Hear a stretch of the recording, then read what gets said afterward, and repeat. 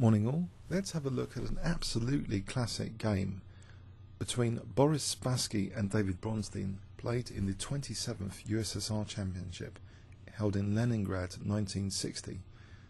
So this tournament was between January 26th and February 26th, a whole month of an all tournament, which eventually Korchnoi, by the way, won the tournament. But these two are two of my favourite dynamic, aggressive players, and I believe very, very good friends as well. If you read David Bronstein's book, The Sorcerer's Apprentice, there are fond references to Boris Spassky, and he got involved in various chess experiments, etc., that Bronstein pioneered. So e4 was played by Boris, and after e5 they were both David and Boris great exponents of the King's Gambit. In fact, on this channel we have a video looking at some of the ideas that both of them are using in the King's Gambit. And here Boris does play the King's Gambit. He's one of the grandmasters that really did make great use of this Gambit system. Despite Fischer publishing a bust, I don't think that deterred Boris after he beat Fischer with the King's Gambit. So here it is accepted by David Bronstein. Pawn is taken, and we see knight f3 being played. Okay, knight f3 means that queen h4 is not playable, of course, so it's one of the safer moves to play knight f3 here. d5 now from black. There are various defensive options available to black, but this is a kind of counter gambit, giving back a pawn and creating a situation where both of black's bishops seem quite good. So after bishop d6, a blockade of white's extra pawn on that d file, supporting f4, and this bishop's good. And so both sides have the e file to share later on in the game. White now plays knight c3, and now David Bronstein plays knight e7. Okay, so we see d4. Is white going to get back the pawn? After castles, bishop d3 is played, and it looks as though the knight is not helping the defense of the soft spot h7 in this position. The knight seems interested in perhaps helping protect the f4 pawn. So there's a slight Achilles heel in principle in black's system here, that this diagonal seems more sensitive than usual already if black's really trying to cling on to this pawn, making use of, say, knight g6 later. For the moment, knight d7 is played. After castles, we see another move which shows interest in just holding on to this pawn. If this pawn can be held on to, then it's marking out some key squares which might be useful for black later. For example, imagine a knight later on e3 supported by a rook on e8. So this next move, h6, seems as though g5 might be of great interest. Here now we see knight e4, offering the d5 pawn, which is very interesting. So that's putting more pressure basically on f4 if this knight is going to take that bishop on d6. So we see knight takes d5 being played. And here it looks as though this is at some cost to white, because black can also now consider knight e3 to grab the dark square bishop. So that pawn would have been useful in at least robbing white of the bishop pair. White plays c4 here. And now we do see this idea, knight e3, just robbing white of the bishop pair. But, okay, after bishop takes, f takes, this bishop is also liberated, seemingly quite dangerously, on h2 potentially, but can it be kicked off that diagonal? The other issue remains, for the moment this diagonal is still sensitive. There's no defensive knight on f6, and there's a knight on e4 stopping defensive knight perhaps with an exchange if needed. So this diagonal is still sensitive. White plays c5, kicking the bishop away from this diagonal. Bishop e7 is played. I think intuitively bishop f4 may be running into g3 here. That could be a very good option for white, but we'll check in the second pass for these details. Bishop e7, And we see now bishop c2 really trying to set up a battery now on this sensitive diagonal. You can imagine moves like knight f6 and knight g5 potentially being useful. Knight f6, well, knight takes f6, there would help defend h7, but the principle still of the battery is really dangerous. Rook e8 is played, and now the battery is set up in this position, and black now just interferes or tries to interfere with white's rooks. This rook on the f file might also be dangerous, targeting this soft spot. So both these soft spots are being eyed now. e2 is played, and now a very, very interesting move is played in this position. Perhaps technically best is rook f2 if white can get away with that without any serious repercussions, and slowly try and get the e2 pawn. But can you guess what Boris Spassky played in this position, which was far more radical? If I give you 10 seconds starting from now.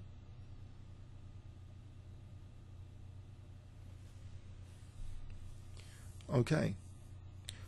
Well, noted that knight f6 was not played, was knight f6, so not knight f6. Knight g5 is interesting because it does unveil the battery, but then maybe, you know, knight f6 defending h7 just in time. In fact, Boris's solution here is knight d6, so he's attacking the rook, and he's double attacking basically on the soft spot on h7. So if knight f6, he can at least win the exchange. So this is now very, very dangerous. And the other slight downside of knight d6 is that an entire rook is being left and free to the pawn, taking the rook on f1. So you might wonder here, why doesn't black take the rook and then worry about h7? Okay, and maybe a move like, you know, knight f8 could defend h7. So a very interesting, dramatic position. And a similar position was used in the James Bond film From Russia with Love. So that's quite topical because it's the 50th anniversary at the moment in November 2012. We've just passed the 50th anniversary of James Bond. And okay, so knight d6 is a stunner, just leaving the entire rook en prise, but it's not taken here. So knight f8, holding up h7, is played instead, asking what again, move your rook away. But again, there's a refusal to move the rook away. In this position, can you guess what is played here if I give you 10 seconds, starting from now? Okay, white plays knight takes f7, hitting the queen, and encouraging the king to go into a double discovered check. Now black does take time to take that rook with check, so rook takes f1 and is still left with this horrible discovery and double check issue, which would seem to shatter his king safety. For the moment he tries to extinguish some of the attacking power at white's disposal by playing the move bishop f5. Okay, this lures the queen now to f5, so it's a kind of drag and drop defensive tactic with the idea, it seems, queen d7 to try and exchange off queens, but Boris keeps the queens on with queen f4, and there's still a lot of problems now for black. Okay, bishop f6 is played, and it looks as though the knight might be forced to be moving back here. In fact, it's just kept on f7. Knight free e5, just supporting that knight, is played. After queen e7, we see further support for the knight, and another horrible discovered double check tactic being introduced with knight takes h6 on the cards. Bishop takes e5 is played. After knight takes e5 check, this is very dangerous now for the black king. King h7. And now, as we see in the James Bond film, this subtle little queen move is very crushing. Queen e4 check. And here, David Bronstein resigned. bit of a stunning game, especially with the rook sacrifice. In the final position, if g6, well, rook takes f8 would seem crushing, with queen takes g6 coming on knight f7. But let's just check just with an engine and go through the game on the second pass. So g6, yes, rook takes f8. So if takes, you have check, and then knight f7 is very, very good. That's forcing a mate in 6 as well as winning queen. If king h8, rook takes f8 again, and there's a horrible knight g6 here, leading the queen, or just mating in 2 actually, knight takes, and then queen h7 mate is pretty. So it's absolutely crushing, this queen move. These diagonals are so weak, and the light squares around black's king so weak in this position. It's absolutely winning for white. Let's go back and see what resources technically black had at his disposal. So knight f3, d5, which is actually, the engine likes d5 as a second choice here against this system. So d5, e takes, bishop d6 now. Perhaps a bit more controversial than just taking on d5 here from this brief analysis, but bishop d6, okay, knight c3, knight e7. Now if a move like knight f6, you might wonder, okay, there might be queen e2 check here. That is avoided by knight e7 being check. And here, if queen e7, d4, this is getting a little bit annoying. Because if black castles, then taking and then taking on f4, for example, I think taking on f4, that's good for white. So that's why knight e7, maybe that's some of the basis for knight e7 being played, to avoid the strength of queen e2. So we see d4, and now castles, and now bishop d3, eyeing that sensitive diagonal. So the soft spot is softer than usual here, without the defensive knight on f6. Knight d7, castles, and now h6 is mentioned by the engine here. You might think, well, what about just knight f6, for example? On knight f6, well, part of knight d7 was to contest e5, so here knight e5 looks powerful, trying to get back that pawn. And say this position, takes, queen f3, then taking, white would be okay. So black is trying to avoid that kind of position maybe by playing h6, keeping control for a moment of the e5 square, to avoid white playing knight e5. But we see now white's offering the d5 pawn with knight e4. Okay, that's taken, and now we see c4. Okay, and it's given about equal by the engine on this brief analysis. This knight e3 looks like a good idea to do something with that f4 pawn, at least grab the bishop pair from white.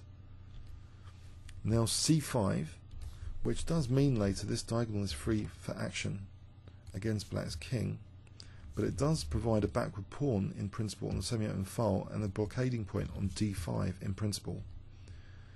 But the importance now of bishop c2 is revealed for this battery, and it looks like a dangerous diagonal. We see in this position rook e8 being played, which maybe the engine doesn't like. I think the engine's implying f5 might be good, then try and at least block that diagonal. So that's interesting. Looks a bit shaky, but I don't know, white's still got an edge here in this position. So in the game continuation we saw rook e8 and queen d3. Now let's move e2. So if white had done a normal saner looking move like rook e1, I think that would still be okay. Knight f8, rook takes e2, and white, okay, it's not as flash in the game, but bishop f5 here. Let's see, is knight f6 any good? Or no, there's a backfire on e2, so this makes, I think knight f6 is not playable in this position. But rook a e1, and white's got a small advantage still. On knight f6, I think this backfires with bishop takes f6, and the rook's hanging here.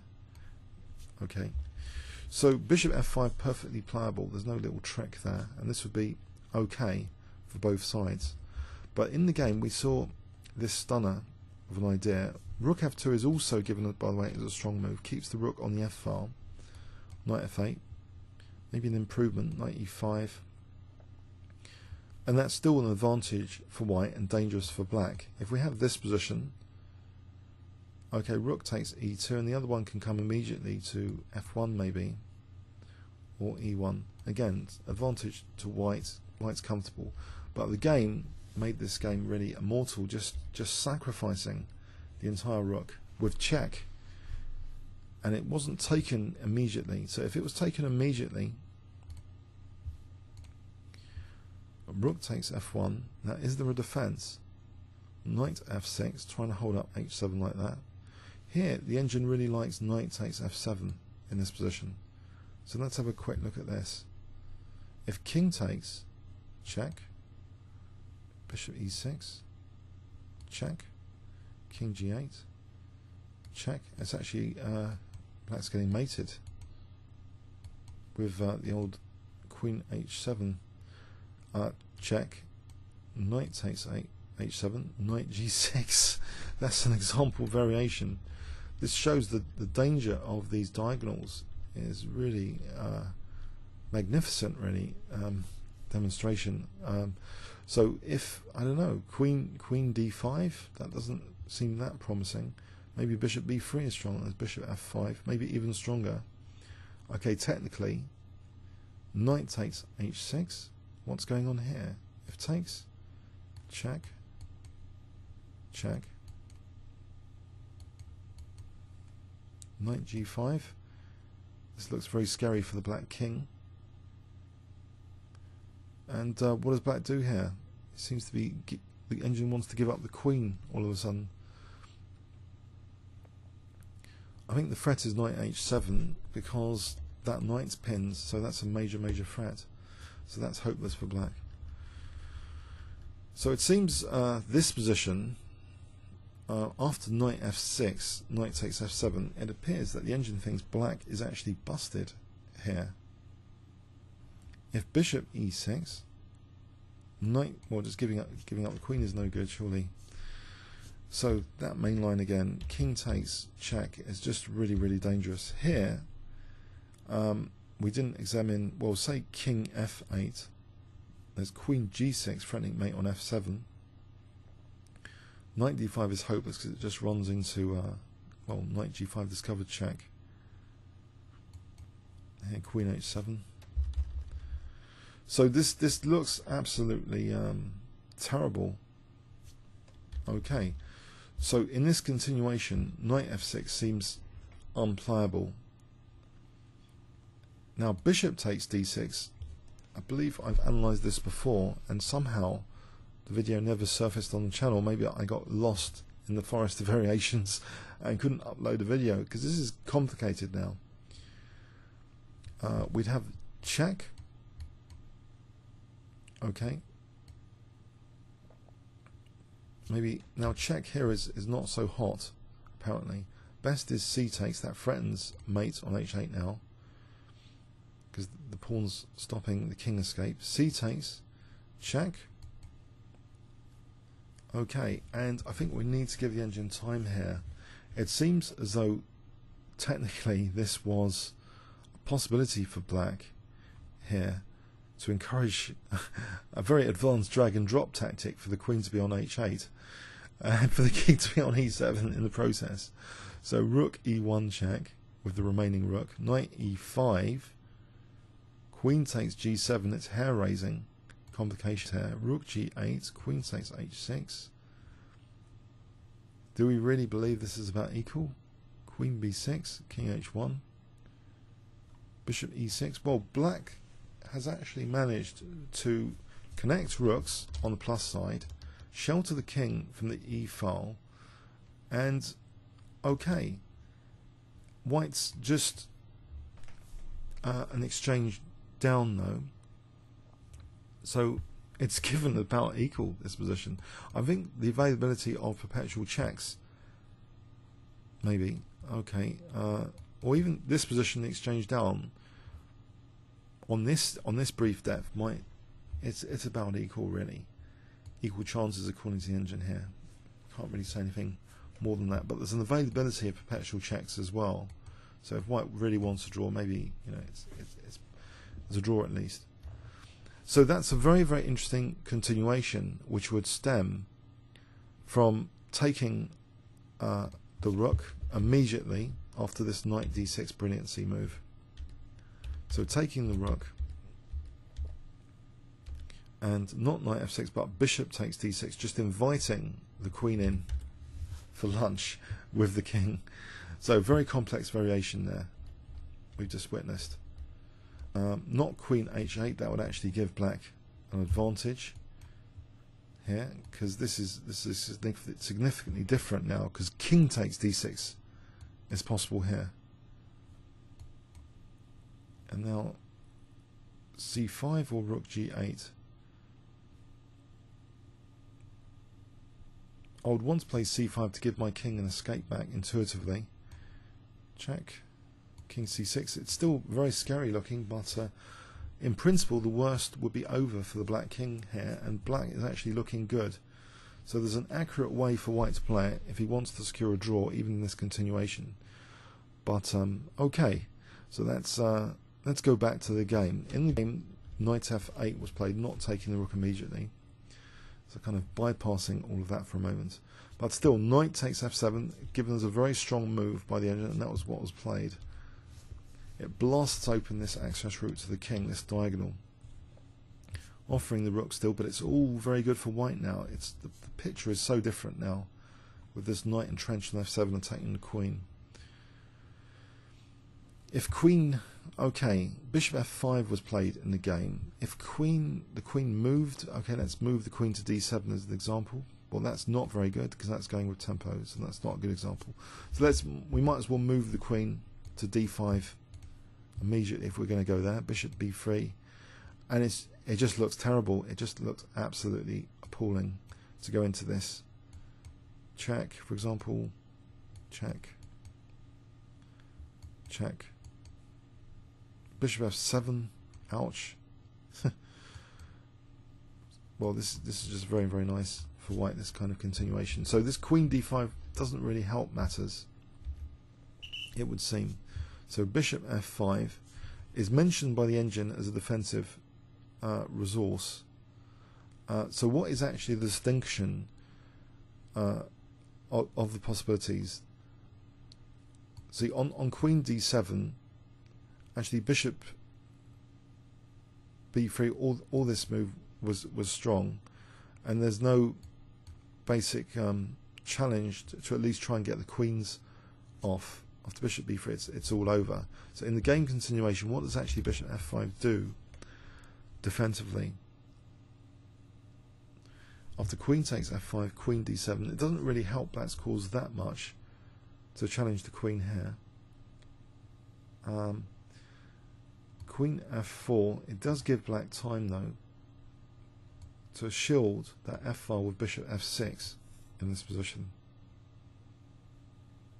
Still, white has got a really crushing attack, attacking the queen here as well. Queen e7, and we saw the move bishop b3, and apparently there's even stronger technical moves like queen g4. Queen g4 threatens all sorts of things, knight h6 for example. So if bishop g5, knight takes, queen takes, rook takes f8 is crushing. If takes here, check, check. This just looks terrible. That's a forced mating, whatever there. So anyway, so bishop b3 is also a very strong move, just giving white a massive advantage too. So and we see this continuation where black's run out of defensive resources, and the light squares are dominated. This bishop is really an exceptionally fine attacking piece, with all these light squares weak. That light square bishop is lapping up all of those light square weaknesses. So check, and that's all over, and it's all over in the film as well. the James Bond film, From Russia with Love. Okay. I hope you enjoyed that classic and going over it technically as well. Comments or questions on YouTube? Thanks very much.